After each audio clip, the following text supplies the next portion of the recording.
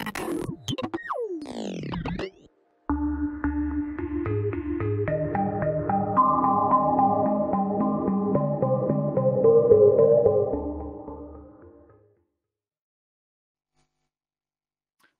and welcome to this internet thingy. We are on the part of the RC3, the remote chaos experience. And this is the RC3, the R3S stage, which is the remote Rhein-Ruhr stage. So this talk will be about Solitude, a tool for privacy analysis. And our speaker today is Dan. So before we start, a few housekeeping things. First of all, if you have questions for our speaker, please head over to Twitter and or Mastodon and use the hashtag RC3R3S. The hashtag RC3R3S on Twitter or Mastodon, the Fediverse. Also, you can contact our kind signal angels on RC3-R3S on Hackint on IRC. Again, the channel's name is RC3-R3S. Also, if you have something that you would like to share, that you would like us to communicate with the others, then please contact our news team with the email address newsshow@rc3.world, or write them in our blog newsshow.rc3.world. And this talk will be translated in German. Dieser Talk wird ins Deutsche übersetzt. Ihr werdet entsprechende Links und Anmerkungen in eurem Webplayer finden. Should this talk not be available for whatever reason, DDoS or something like that, on the media.ccc.de, then you could try heading over to Twitch or YouTube, which we are streaming to too. So the channel's name there is Remote Rhein-Ruhr Stage. So search us there and you will find what you're seeking. Okay, so much for that, and off to Dan. Thank you very much. Hi, my name is Dan Hastings. Today I'm going to talk about Solitude, which is a privacy analysis tool. Before I get started, I just want to make sure that I acknowledge my co-author, Emmanuel Flores. He had a lot to do with this project and is still currently developing it with me, as well as Michael Roberts, who is an advisor to this project. So, like I mentioned, my name is Dan Hastings. I work for a company called NCC Group. I'm a senior security consultant and focus mainly on web applications and mobile pen testing. However, lately, mobile privacy has been my main interest, in particular iOS. This talk and this tool can work with web applications. However, I will be focusing mainly on mobile, as that was the inspiration for a lot of this project. And you can find me at ubiquitous_h is my handle for Twitter. So the way this talk is going to work is, first, I'll talk about where the motivation to develop Solitude came from. What does Solitude do? So a breakdown of the technical features, as well as how to demo on how Solitude works and how to use and configure Solitude, because a lot of how the tool works is actually from how you configure it, and a couple instances of bugs from the wild that involve the pasteboard. So first, actually there was a talk at 35C3 titled How Facebook Tracks Android Users Even Without Facebook Accounts. This was from Privacy International, so they looked at several, I think it was like 100 or so Android apps that were very popular, and noticed a lot of them sent data to Facebook if you had an account, if you did not have an account, or if you had an account, and oftentimes they would send data to third parties or Facebook before you even accepted an in-app privacy policy. I thought this was really interesting. I wanted to do similar research on iOS, and so I looked at a subset of apps, in particular robocall blocking apps, so spam blocking apps, and to see if they were doing had similar behaviors. And I spoke at the DEF CON 27 Crypto and Privacy Village. My talk was titled, ironically, iOS robocall blocking apps are violating your privacy.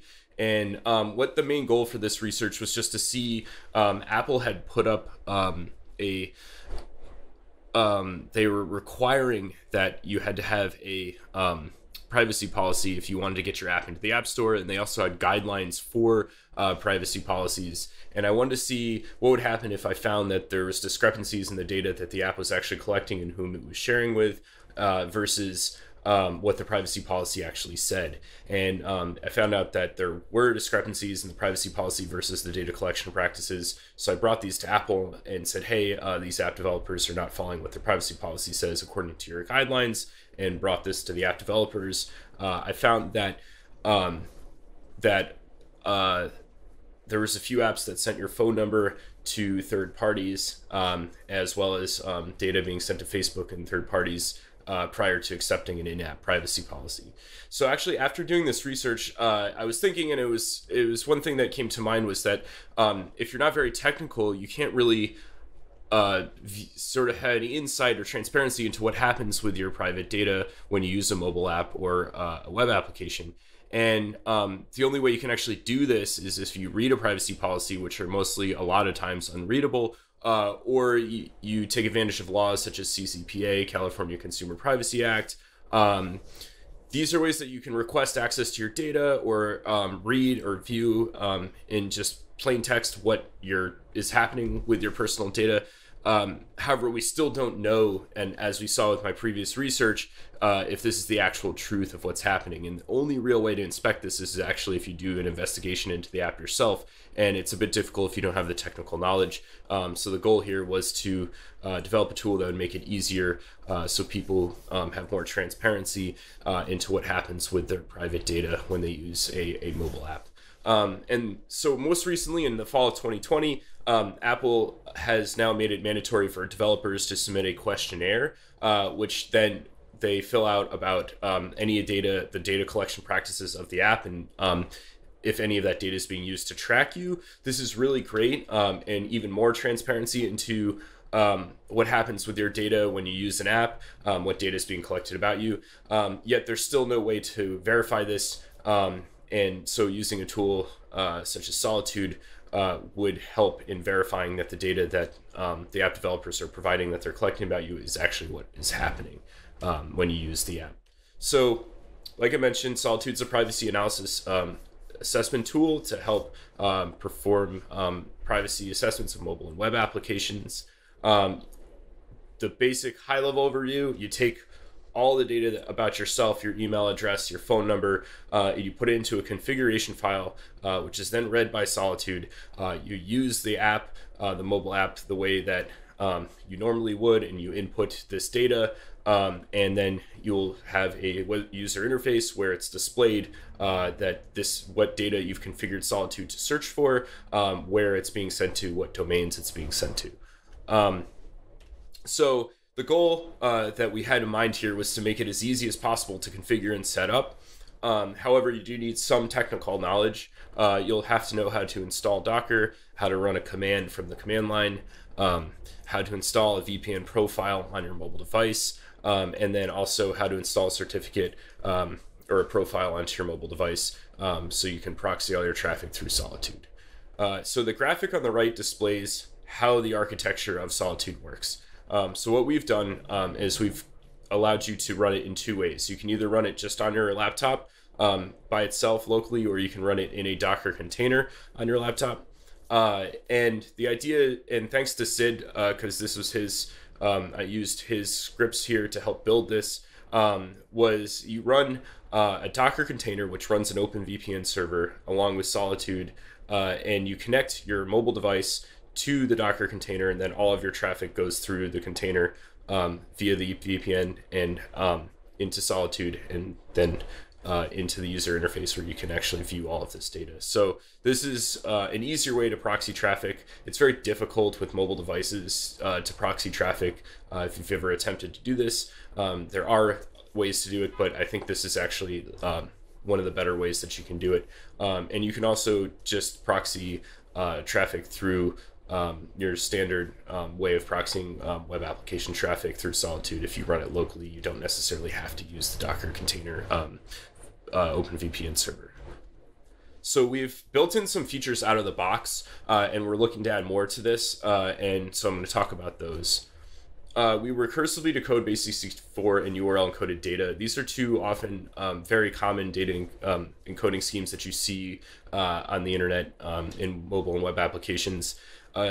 If someone were to try to like obfuscate a piece of data by trying to decode it multiple times, say it's a base64 encoded string that's then URL encoded, then base64 encoded, and then URL encoded, Solitude would be able to decode all of these layers and then search for whatever data is inside to see if there's any of the strings that you've configured Solitude to look for.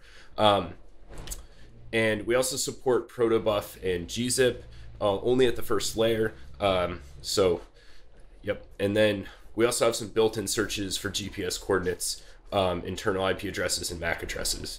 These are not guaranteed to work to find everything. I want to make sure that's really clear. There's some regular expressions that we've configured in there that automatically look for GPS coordinates. We've tested several hundred apps and they do work fairly well. You do get some false positives with the IP addresses and MAC addresses, but it's pretty accurate and works. The goal of this is it's an open source project that hopefully more people will contribute more types of searches and regular expressions so we can find data automatically easier. But for now, configuring it yourself is going to give you the best results or more results. I'll say that. So behind the scenes, we use Yara. Yara is a way that you can create a rule set where you can search for specific strings using regular expressions and conditionals, and it's often used for malware analysis. However, we've thought that this would be a good use case here.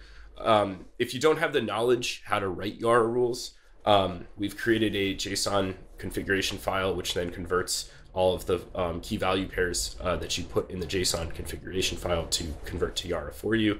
And then we also hash SHA-1, SHA-256, and MD5, all of the data that you configure in your configuration file to search for those hashes of the strings that you've configured. And lastly, we support WebSockets. So, going to do a quick demo here of what Solitude looks like. So if you look here, this is the web UI. We have a domain counter as well as a violation counter. And then before I show how the UI works in real time, this is actually just the JSON configuration file here with all the different types of data that you would configure. You can just open up your text editor and add the key value pairs that you want to search for. Eventually, we're going to turn this into a settings page in the UI. But for now, you just have to use the text editor to configure it.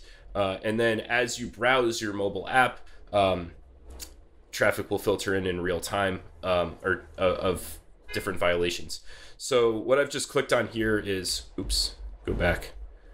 This is a decoder object. So if you want to inspect more about the certain request, you can click on the decoder object there, and there's a JSON object here which you can look at, which has more detailed information about the request. So say a piece of data was actually encoded, you can look at the different layers of how we've decoded it and search for different strings. If there's request data, headers, cookies, all of that information you can look at inside of this object. It's for those who want to get more technical and dive into what the request structure looks like. You can do that for each individual violation of a piece of data that you've configured Solitude to search for in the domain it's being sent to. You can click on the decoder object and look at it there. And then here we have like a live demo of just a mobile app. Just to be very clear, this is not not a vulnerability. This is just a random app that we chose. We gave it access to our location and browsed the app as we normally would. So this isn't the intended behavior that we expected. I just wanted to use an app to show you how what the different types of data we automatically search for and how it's displayed in the user interface, like your mobile provider and your name and all of that type of data as well. So that's just a demo of how Solitude works. Okay, so types of data that you can configure Solitude with.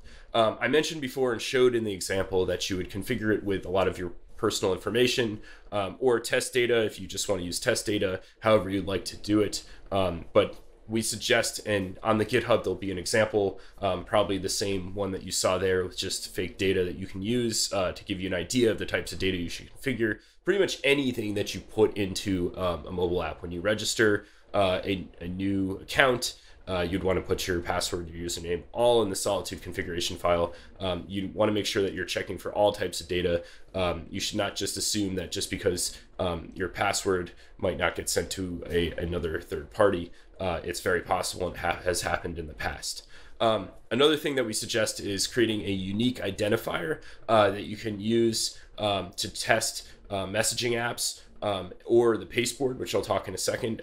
So this is a more dynamic string that you want to configure to search for. Usernames and email addresses are usually in form fields that are validated. So we suggest being creative and creating a unique ID. So having this GUID tracer, which you can then put into, say you're sending a message in a messaging app, and that way it's easier for you to keep track of the specific data points that you're tracing. And then another thing that we suggest that you test for, which I'll talk about in a second, is the pasteboard. If you copy and paste something into an app, the app may access the pasteboard where that data exists that you've copied. It's very possible that the app might send that to another domain or their own domain. So that's something we suggest that you look for. So speaking of the pasteboard, I'm going to talk about some vulnerabilities that we found with the pasteboard and talk about how you could use Solitude to search for those. So the pasteboard's an IPC mechanism to share data from one app to another. The real high-level basic explanation is just copying from one app and pasting into another. When you do this, the data that you copy exists in a place called the pasteboard. In iOS, it's a pasteboard, and Android, it's a clipboard. They're interchangeable. So I'll be saying pasteboard here because I'll be talking more specifically about iOS. However, you can this is transferable also to Android for the clipboard. So the pasteboard often contains a lot of sensitive data. So if you think about any time that you've ever used a mobile app and you've copied something, think about that's where it exists, is on the pasteboard. And a lot of the times this data stays on the pasteboard for a very long time. We can think about all the different types of data we've copied with the copy and paste feature on our phones, such as passwords, credit card numbers, phone numbers, addresses, or text messages. So Apple actually implemented this great feature in iOS 14 where they alert you when data from the pasteboard is copied into an app. So in this example here, if we copied something from Safari, like a link we wanted to share, and we pasted it into messages, an alert would show up on the phone that says messages pasted from Safari. This is great because there was actually some researchers that found that TikTok, every few keystrokes would actually be silently in the background accessing your pasteboard every single time you typed. And TikTok actually fixed this, but it was really informative because prior to this notification, you would have no idea if data in the pasteboard was actually being accessed behind your back from an app that you were using, like that you had no idea that this might be happening. Thought this was really interesting. I was like, this is a great feature. If you're unaware that your pasteboard's being accessed, you now have that notification that tells you, and it's led to discoveries such as what was happening with TikTok. And however, you still don't know if that data, just because the app is accessing the data from the pasteboard, what are they doing with it? Are they sending it somewhere else? It would be really bad if you were to use an app, and whether it's intentionally or unintentionally, silently grabbing data from the pasteboard and then sending it to either a third party or even the app servers of that app. Either one would be pretty bad. And so I discovered that this is actually true with a specific class of apps. And unfortunately, I'm going through, or fortunately, the disclosure process right now. And so until that's complete, I can't reveal which apps these are until they're patched. However, I discovered that one of the apps I was using when you booted the app, as soon as you started, it would take any data from the pasteboard and then send it to their servers. I think this was just a mistake, and I don't think it was completely intentional. And however, that doesn't mean that this could still happen intentionally or not with other apps. So what I did was I used Solitude here and took a unique identifier, copied it from the pasteboard, and then used a whole bunch of different apps, and then noticed if any of that data was sent from the pasteboard to the app servers. And like I mentioned earlier, with unique identifier, this was in a way that I was able to check for this. So The new feature that iOS 14 implemented is great. It gives us transparency into when you copy something on the pasteboard, and if an app accesses that data, so it's not silent. However, you still don't know if that data is being sent anywhere, which could be pretty problematic and kind of scary. It would be really great if there was an OS level configuration where you actually could disable the pasteboard or even set a time limit. Oftentimes we find vulnerabilities or issues with mobile apps where the developers allow you to copy a sensitive piece of data from the app, however they never expire it. And here's a good example of where that data, if it never expires, could be accessed by another app and potentially sent outbound. And if the app developers failed to set an expiration date, this would allow you, if you had this OS level configuration, where you could actually disable the pasteboard or even set a time limit where the data would be completely cleared from the pasteboard in a certain amount of time. So to recap, Solitude is a privacy assessment tool. It's meant to empower people to inspect their favorite apps to see where the data the app collects about them goes, and to make it easier for them to do privacy investigations into their favorite apps. And we have a lot of future plans to develop for Solitude. One is that right now Solitude doesn't search for any encrypted strings. So what I mean by that is if an app is encrypting data and then sending it elsewhere so you can't see what that data is contained in that encrypted string, it's very difficult for us to search for that. We could do this potentially, but you would need to have a jailbroken device. Right now, you don't need to have a jailbroken device to use Solitude. But if you wanted to use this feature, you would. I'm not recommending at all that you jailbreak a personal device, but you get a testing device that you might jailbreak to use for doing more deeper dives. We'd also like to develop an Android and an iOS app that you could use that would then export all of the information on your phone, like device data on your phone, to a configuration file, which would then be read by Solitude. So you could actually search for all of this device data. And it would be a lot easier to do that. Right now, it would be really hard for us to programmatically just keep trying to include all the different types of device data, all the carriers, MAC address, all this types of stuff. We do search for MAC addresses, but more hardware information might be more difficult. So this way, it would be unique to your phone, and you could import that configuration into Solitude, which we'd then search for any of that device data. We're going to continue working on the UI. Right now, the configuration for the features that you want for the settings that you want to configure for Yara rules or for the data that you want Solitude to look for is all done in a configuration file. So like you'd have to use a text editor. We'd like to port this over to the UI to make it easier. And then lastly, like I mentioned, it's not required that you have a jailbroken device to use Solitude. However, if certain SDKs and apps are using certificate pinning, then you're not going to be able to see certain traffic and search through certain requests because they will not be going through due to certificate pinning or not being sent outbound. And if you do have a jailbroken device and you do use Solitude, you can possibly disable certificate pinning, which would then make it so you can see almost all the traffic or all the traffic that's being sent out of the phone. However, you can't really do that now. So for those who are not that technical and want to know if some data did not make it out, it would be great if we could have a feature in the user interface where it would actually say, hey, the connection failed to this domain, potentially because of certificate pinning.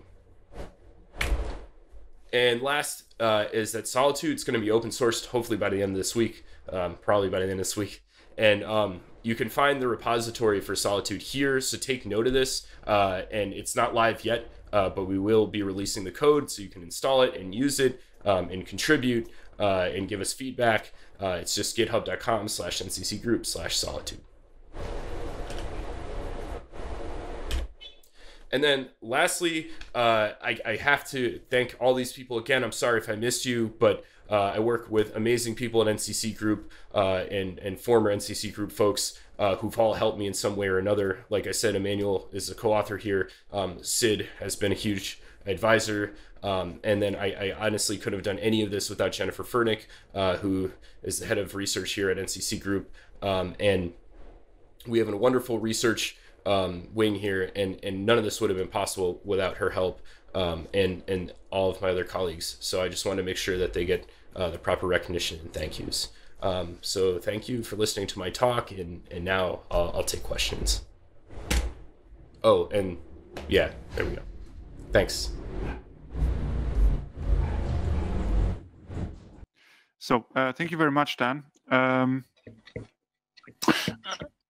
Unfortunately, we did have somehow there seems to be an issue with your connection on your side, and the quality was fluctuating. I hope there is there are some questions. The first one was, is there a link to Solitude? It's I think you showed it's on your GitHub page. Is that correct? Yeah. I just went back to the slide if you're able to see it. It's not released yet, but by the end of the week, we'll be live. So if you want to take this down, it will be live. Okay, so stick to this link. Also, I would kindly ask you to stop your screen share so that we have a chance that you are somehow not a pixel soup. So a person on IRC asks, are encrypted data streams somehow decrypted at the other end of the VPN? Example, by forcing an own certificate for SSL streams? Yes. So we are proxying all TLS traffic the same way you would proxy HTTP traffic using a HTTP proxy like Burp Suite. So you have to trust the certificate that's used by we're using minim proxy library, and so you have to trust the certificate for minim proxy, and then we were able to view all of the TLS traffic. Okay. Another person on IRC asks, have you thought about having a standard to define how an app is allowed to behave? I guess I'm not entirely sure in terms of like how it collects data about its users, or some data that I would expect from the I haven't asked the question myself, so and to the person, please feel free to clarify, and the Signal Angel will relay to me.